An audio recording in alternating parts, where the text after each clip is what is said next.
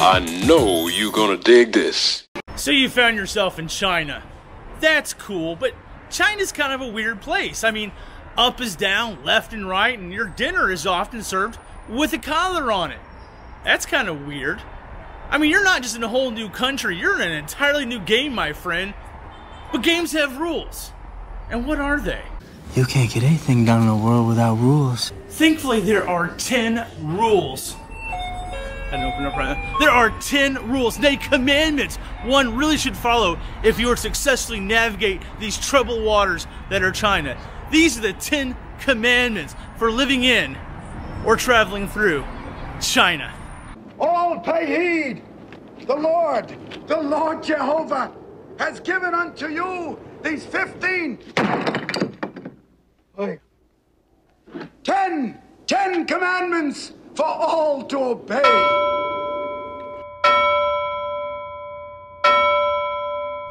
Thou shalt bring thine own toilet tissue. You see, toilet paper, like coffee or clean underwear, are daily commodities. These are things we use every day and should probably not be shared. I don't share my coffee. I don't share my wife's underwear. You absolutely cannot wear my bra. And I don't share my toilet paper. The problem with this is unlike in the West where everywhere provides it, in China, your toilet paper grannies come in and just steal it in a heartbeat. So what do? Businesses simply don't provide it. They can't afford to. 20, 30 rolls a day? No way. So if you want to use toilet paper, and I do suggest you do, what do? You pop in a convenience store and buy your own personal pack. 1 or 2 kwai has you covered. Never expect to see tissues at the toilet. Always bring your own tissue paper. Thou shalt not tip. Tipping is an entirely Western construct. Let's make one thing abundantly clear. Tipping does not get you better service. It never has. Tipping is something Western employers figure out. They can pay their employees a little bit less, and you as a customer make up the difference. So when you come to China, where tipping isn't a thing, what happens? Your bill is 40 kwai, you give them 50 kwai, and they're thinking, that stupid foreigner gave me too much money. Here's your 10 kwai back, you rube. Now, yes, there are going to be a few more expensive places, Western restaurants, hotels, where they may try to fleece you a little bit on the tip or, gratuity. Yeah, it happens. They kind of take in a cue like anything else. Oh, Westerners are used to paying a little more. We'll get that money out of you. Thine credit card is basically worthless. So why aren't your credit cards any good in China? Well, let's imagine for just a moment we put a bunch of people up on the moon for several thousand years. And lo and behold, you decide you're gonna make a trip there and you wanna buy a cheeseburger. You get up to the counter, you pull out a 20, and they look at you like, dude, what's up? You don't have any moon rocks? Don't you know you can only buy a cheeseburger with moon rocks, man? And that's the same thing. I mean, China has only been open for 50, 60 years to people from outside of China. Foreigners. So yeah, plastic money just really hasn't taken very much of a hold here. Yes, in big cities like Shanghai, Beijing, Guangzhou, you're gonna find places that are gonna take your American Express or your Visa card, but for the most part, it's cash or electronic money. Electronic money has really taken a hold in China. Your WeChat, Alipay, those are everywhere. You find these little QR codes at every store. You find beggars in the street. They don't even want to take coins anymore. They got a QR code. I'm told the hookers actually take QR codes too for electronic money. Never tested this, don't plan to, but I'm told so. But yeah, your credit cards are just kind of something they just don't want. It's moon rocks to them, man. American Express card, don't leave home with it. Thou shalt fight thy neighbor for the right to pay for the bill. Choose your weapons, steak knives, forks, spoons. Why a spoon? It's blunt. It'll hurt more, cousin. But yeah, you are expected to argue, fight, bite, slobber, and growl occasionally for the right to pay the check. And you need to go back and forth several times over this. No, it's mine. No, it's mine. Mine. I said it's mine. You know, make a big kind of hairy scene over this, because it's impolite if someone says, I'll pay the check, and you're like, okay. Come on, man. This is China.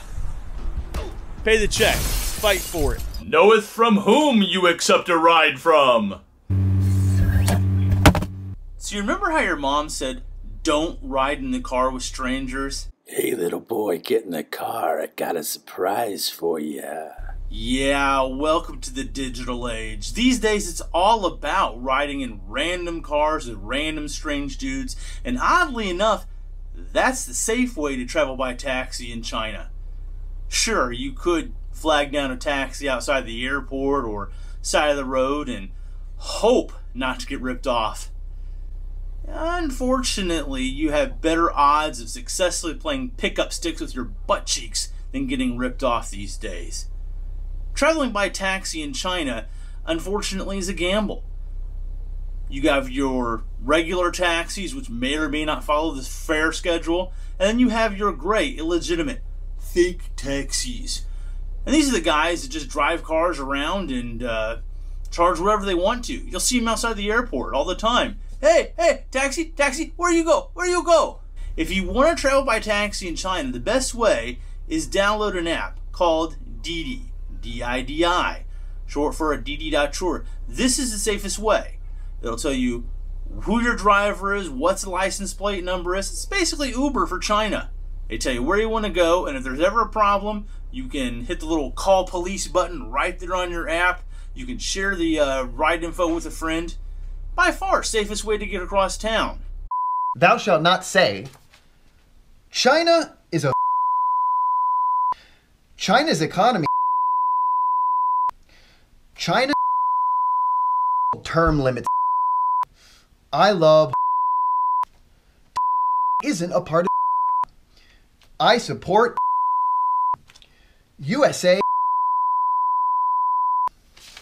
Winnie the Pooh and 5,000 years of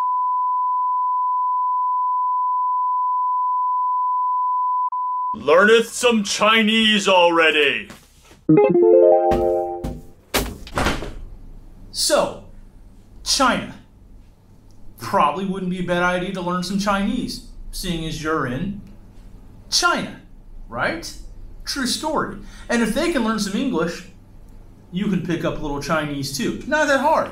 Pick yourself up a book, teach yourself a little bit. And I realize I'm being a little hypocritical here because what a zhongwen fei cheng zhao gao. But I'm trying. And you can too. Challenge accepted. Overall, the prevailing language, however, is Mandarin. Putonghua. You plan on being in China at all? Pick yourself up some. You'll find it comes in very handy. From trying to pick up girls to ordering food. It's a necessary survival skill.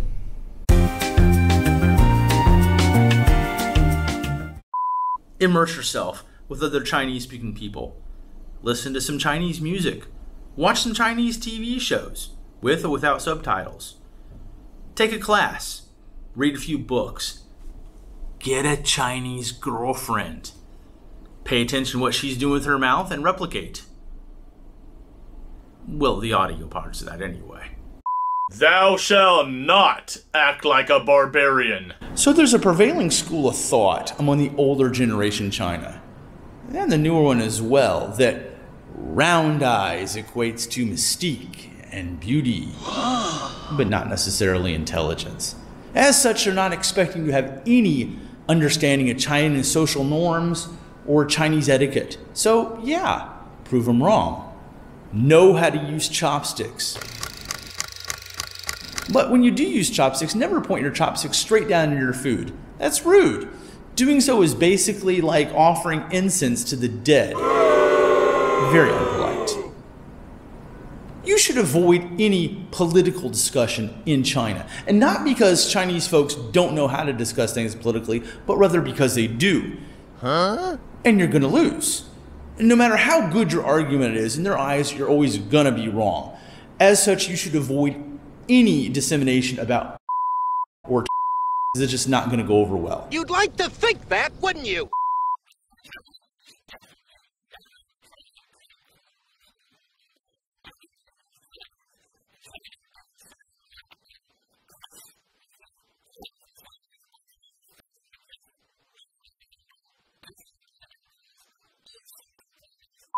And while that's fine, you should never ever do drugs of any type. Hardcore or recreational, doesn't matter, all the same in China. Matter of fact, they have a word in China for people who do drugs. They call them prisoners. Keep a fine temper and do not get angry in public. So yeah, in China, you gotta keep your temper. You can't lose it. But don't ask me, ask Wendell Brown. Now, who's Wendell Brown, you're asking? Wendell Brown was an all-American college football coach. He came from America over here to China to coach football. Unfortunately, got himself a little bar kerfuffle, and before you know it, he found himself in jail. What? That's right, in jail for defending himself. Now, in the West, you're allowed to defend yourself, encouraged to do so when push comes to shove. Not here. Unfortunately, no matter what happens, you are a foreigner and you're going to be wrong. A lot of this is going to come down to nationalism, maybe a little good old-fashioned xenophobia. Doesn't matter. Just don't do it. Now, you want your get out of jail free card? That's pretty simple. Sometimes you just got to suck it up, push it down, and when you smell trouble, you walk away. Just don't get into fisticuffs in China. That's when you get the do not pass go. Do not collect $200 and go straight to jail. Thou would do well to bargain occasionally. So there's a saying, where's a 300-pound gorilla sleep? Anywhere he wants to. Why? Because he can. So why should you negotiate in China? Because you can. And of course, it'll save you a lot of cash. So negotiating's gonna bring your price down. In China, everything's negotiable. And now when I say everything, I don't literally mean everything. Obviously, you can't walk into McDonald's and negotiate on the price of your Happy Meal. That's not gonna happen. Obviously not. But what you can do is you can negotiate on a lot of things, like the cost of your taxi. Oh, not stopping. No time for love, Dr. Jones. Woohoo! But yeah, the cost of your rent, the cost of your taxi, even some of your regular day-to-day expenses at the fruit and vegetable market, like your cell phone, possibly even your taxis, are negotiable. Why should you negotiate in China? Because you can. And it'll save you a lot of cash. You also gotta keep in mind, as a foreigner in China, there's gonna be a lot of places that are going to artificially raise up the price for you because you have that white face. Yeah, one of those. It makes sense. If they're gonna take the price up a few notches, you wanna bring it back down a little bit. Save yourself some cash, don't get ripped off. Why should you negotiate? So why should you negotiate? Level the playing field. And because you can. Respect thy Chinese neighbor. And try not to get offended. So one time in the metro, I discovered a lady who took photos of me, a series of photos of me like this. So I approached the lady, asked her why she took photos of me. Is it because I'm a little person? You know what she did? She argued with me, she didn't take a photo of me. Even the photo was showing me, she denied that it was me. So I argued with her and I just deleted all the photos and even argued with her like I would need to call the police, and she ran away. Whoa, I just landed in a Snarky video. Stay frosty! When traveling in China, make sure to take the train. You meet all sorts of cool people, you get to use an amazing toilet, you eat great food, and you get to see China as you pass on by. Don't feel offended when Chinese do something which is different from the rest of the world. They sneeze on you, they laugh at you, tease at you, at your body size, like my my hubby's big belly, they rub in front of you just thinking it's a Buddha, are we living in the same planet? They will actually like ask a lot of questions, whether you get married, how much do you earn, like this is more like it's already beyond your privacy, but you have to accept it. Even though you don't accept it, you shouldn't be offended. This is their culture, right? I accept that challenge. Well, hey, I appreciate you guys watching the 10 Commandments of living in or traveling through China. Like anything else, make sure to like, comment, and unsubscribe. How long have you been back there? I don't have a timer. We'll see you guys next time. Stay frosty.